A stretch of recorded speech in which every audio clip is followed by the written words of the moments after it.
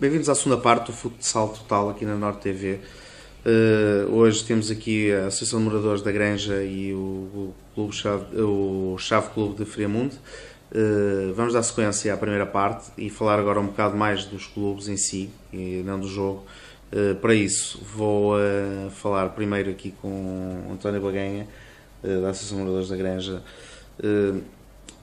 Este clube, no fundo, fala um bocado como é que ele foi criado, como é que surgiu este clube no futsal. Não sei se tem mais modalidades.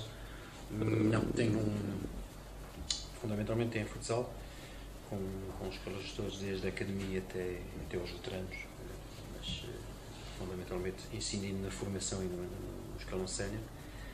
E tem um grupo cultural dividido em dois subgrupos, que é um grupo de teatro e um grupo de dança.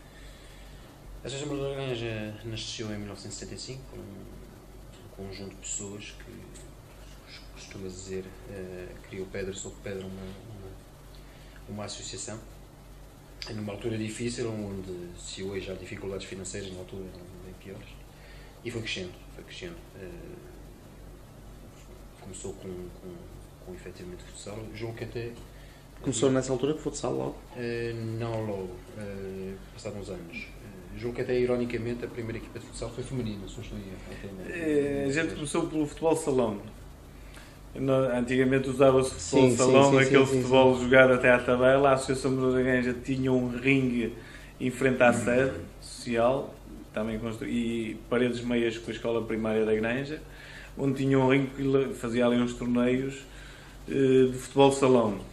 E depois, quando houve o salto para o associativismo do futebol salão, nós, visto que foi uma má aposta, que agora a história diz-nos que foi uma má, optámos pelo futebol salão, pela Associação de Futebol Salão.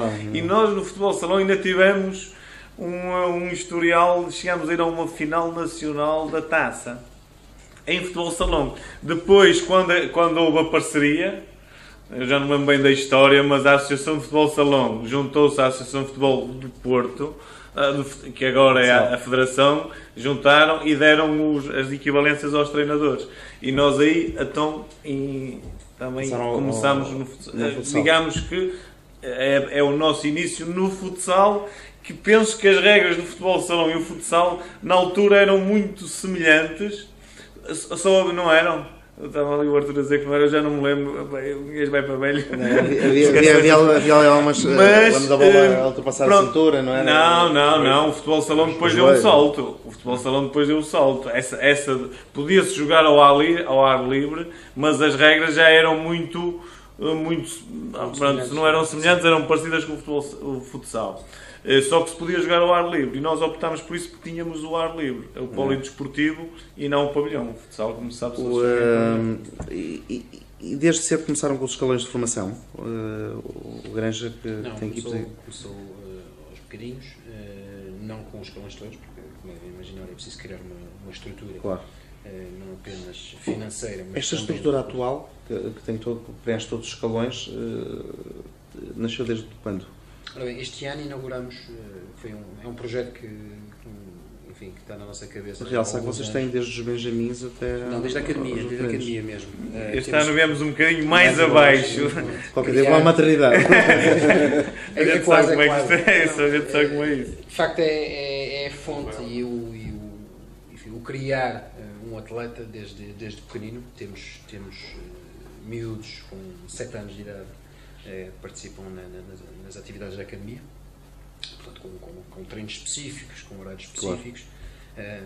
E não competem, jogam um bocadinho, treinam, fazem alguns jogos de exibição, que vão alimentar, se calhar daqui a um ano ou dois, o escalão de Benjamin e sucessivamente até chegar, obviamente, ao escalão de referência, que é o escalão sénior. Quero acreditar e sonhamos todos com isso, que os nossos Benjamins irão defender as nossas cores. É essa a vossa principal missão? Na altura do Ministro Pedro de Sousa já terá mais alguns anos. É esse o principal objetivo, a principal missão da Associação de Moradores da Granja no futsal? As missões são várias. Formar, sim. Ou neste momento tem dois pensamentos distintos. A equipe sénior, que já se apresentou a um nível mais elevado, e pensar se calhar em subir divisões e chegar o mais longe possível, ou continuar a alimentar os escalões de formação para alimentar a equipe sénior? Vamos lá ver. Os objetivos primeiro são vários. Não podemos esquecer que todos os colaboradores e todas as pessoas que prestam serviço numa associação, enfim, como existem muitas, somos aqui extremamente representados pelo Fremundo, têm um objetivo, não é só apenas formar atletas, é formar homens e mulheres. Com uns valores que se incutem, que se ensinam nos treinos e nos jogos. Do ponto de vista desportivo, isso é uma das missões, dizia há bocadinho o Mr. Pedro, que é o sentir a camisola, assim como no Fremundo, os jogadores são todos amigos e entram em campo com a missão muito bem definida. Isso é fundamental numa equipa.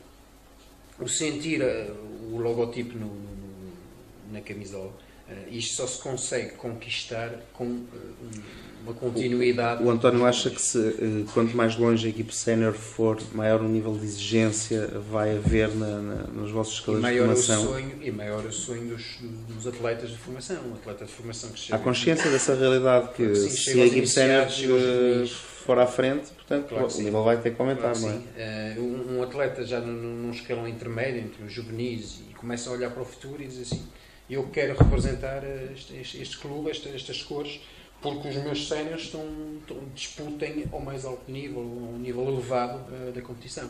Isso é um sonho e só assim é que conseguimos também empreender. Isto também foi um projeto... é um objetivo a longo prazo ou a médio prazo? Curto, médio prazo? Aos dias de hoje, os longos prazos e os médios prazos são difíceis. Relativos, não é? São muito relativos. São muito difíceis.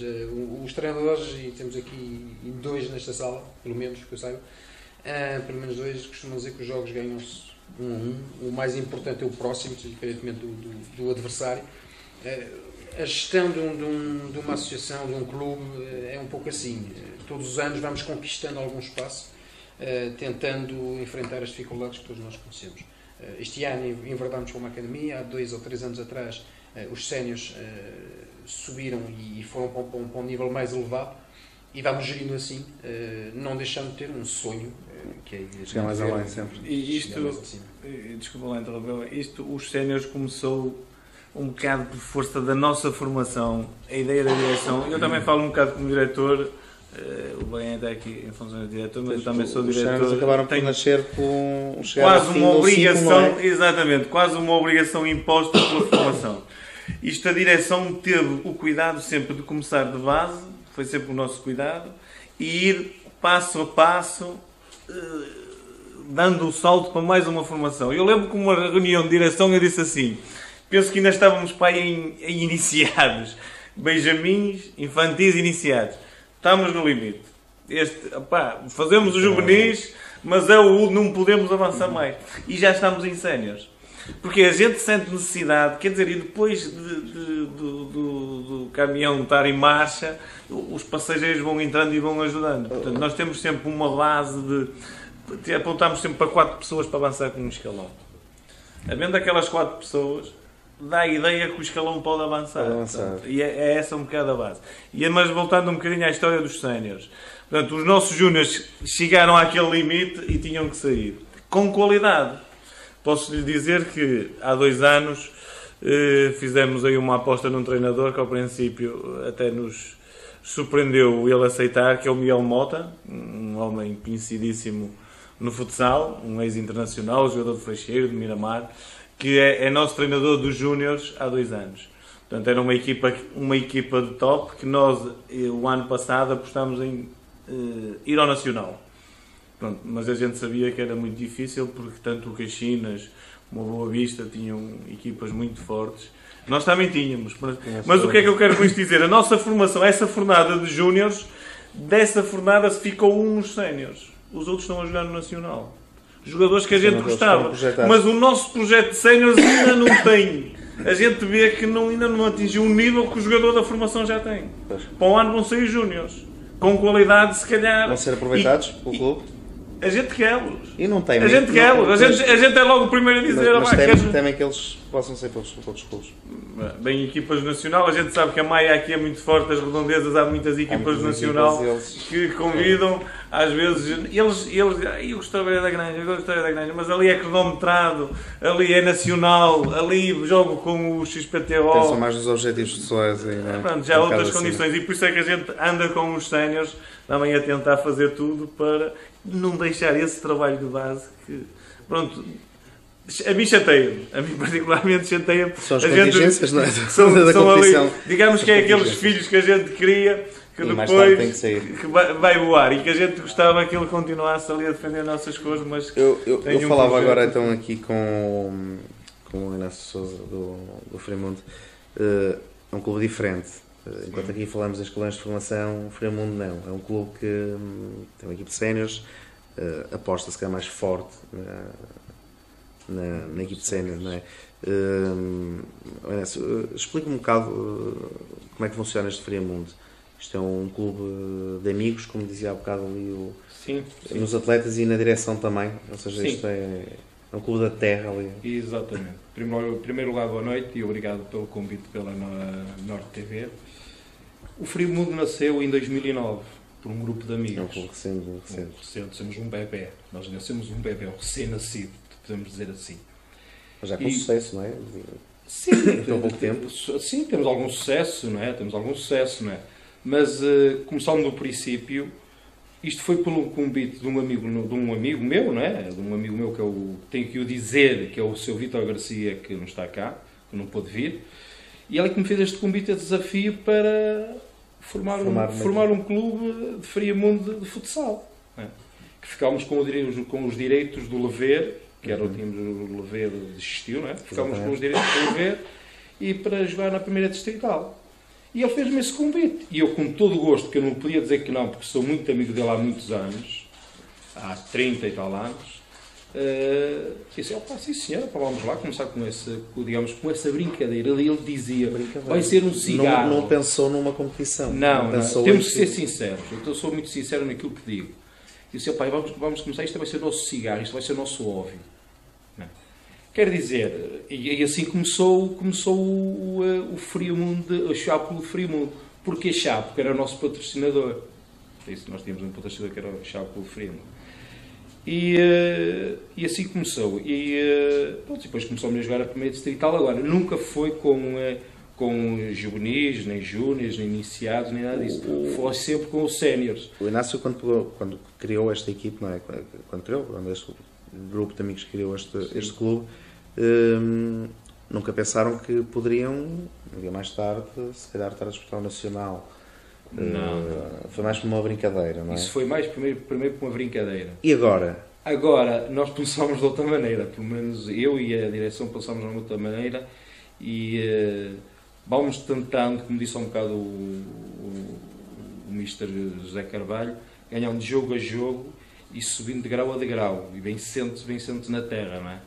Porque isto já projetou isso? Já pensou que poderá eventualmente subir à primeira divisão de honra? Já pensámos nisso, sim. Provavelmente o investimento, se calhar... Exatamente.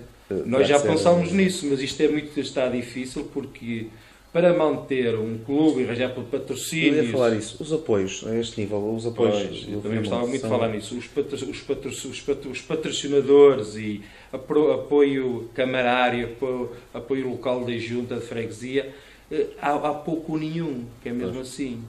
Há pouco ou nenhum. A Câmara Municipal, quer dizer, não há apoio para praticamente nenhum. Em termos de promoção, o Fremundo procura alguma coisa para tentar promover, junto pelo menos ali da localidade, não é? Isso, a promoção é feita mesmo, temos que dizer. Futsal, um pavilhão cheio, é uma boca a boca e é pela nossa garra dos nossos jogadores que tem que ser, isto tem que ser dito, como disse o nosso míster, são todos de Friamundo, eles amam o clube, eles têm uma paixão e um bairrismo Friamundo que é incalculável, tem que se dizer, é incalculável. Ali o mister do Granja, segundo me entendi o que ele quis dizer, eles lutam pelo clube, eles têm paixão. Sim, e eles é que fazem a divulgação do clube pela terra. Sim. São eles próprios. Vai-me desculpar.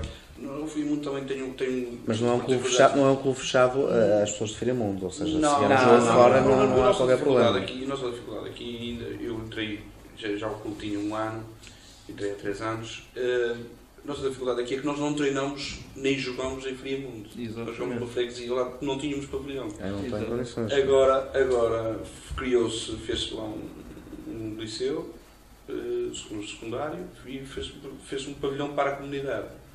Só que como mudou a política, mudou o presidente, estávamos com um bocado de dificuldade. Eu contava neste momento já ter uma casa própria, ter um sítio onde treinar, onde jogar, sempre no mesmo sítio, e ainda não está, porque eles estão a tentar, ainda não estamos. Mas estão a trabalhar nisso?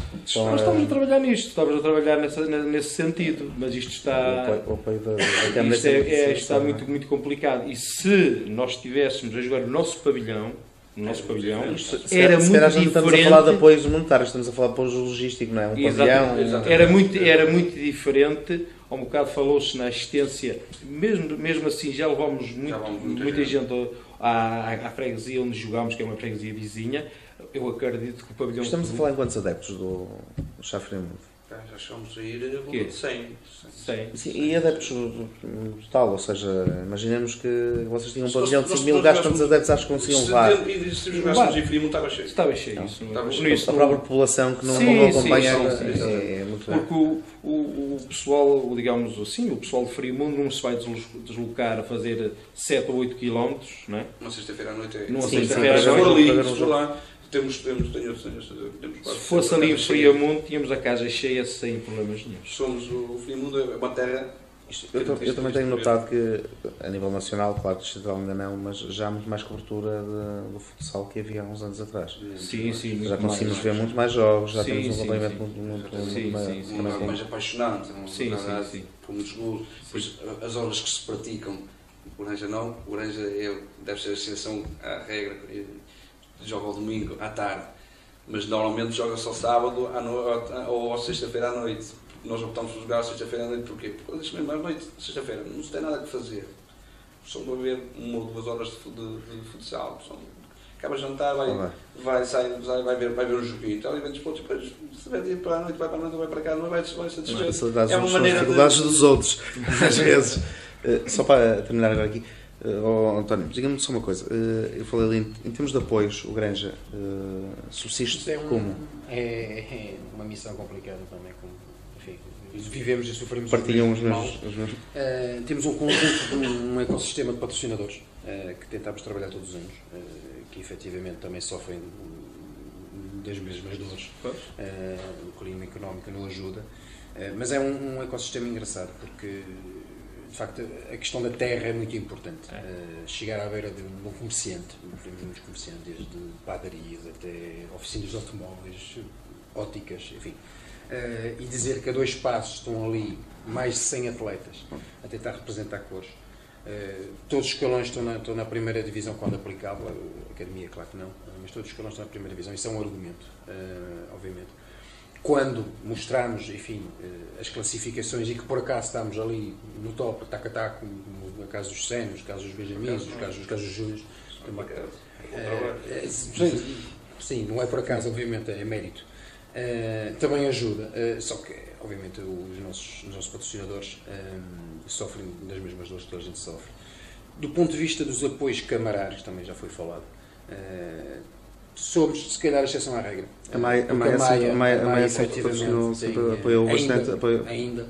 Mas já houve tempos a Maia tem mais, uma cultura desportiva e uma cultura de financiamento desportivo, enfim, que não é boa, nenhuma é. Claro.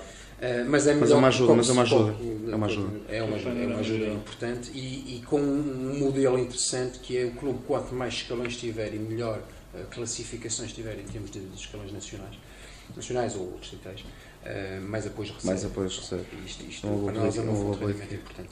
Aqui o único senão na Maia, desculpe-me, dá-me a ideia que é a quantidade de clubes. O problema não é municipal, o problema é... Aquilo Isto é exatamente o reverso da medalha. Já foram mais, porque eu acho que houve um boom de equipes na Maia, não foi em todos os esportes, houve um boom grande e...